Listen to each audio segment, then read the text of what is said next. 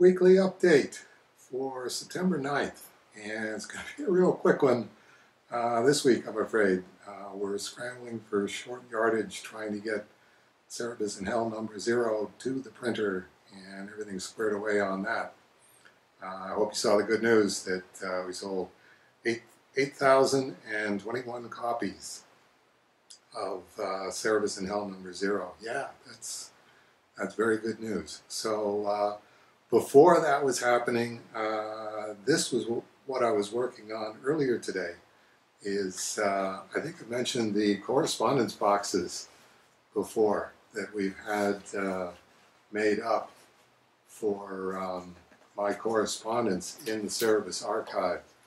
And what I've been doing is mocking up what the side of, let's see. Oh, here's Sandeep now, right? While I'm recording. Sandeep says hi. Actually, Sandeep says, where's the weekly update? I'm out of here in half an hour. So we're going to go even faster than I expected before. Anyway, it's a pretty clever piece of work with the two flanges that insert into the box itself, and then inside is the correspondence. As you can see, this one's just about filled up. Here's the latest one, September 7th, fax to Sean about going home, and the previews ad, and the Cerebus In Hell number 0 orders. And here's all of the correspondence that has come in or has gone out, or both, since May of this year. So it actually holds quite a number of documents, and then fits very tightly with the two large inserts, and then putting these back in on the sides.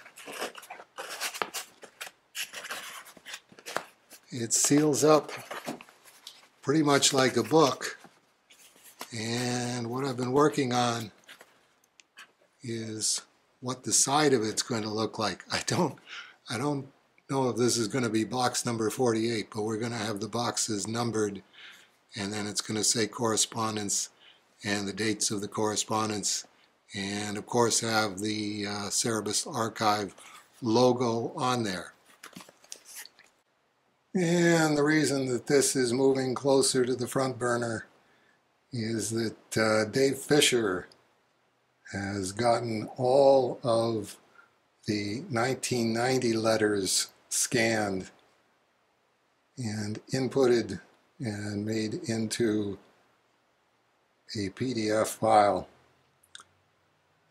So that will be offered with the next Kickstarter. We're just figuring out right now how to format it.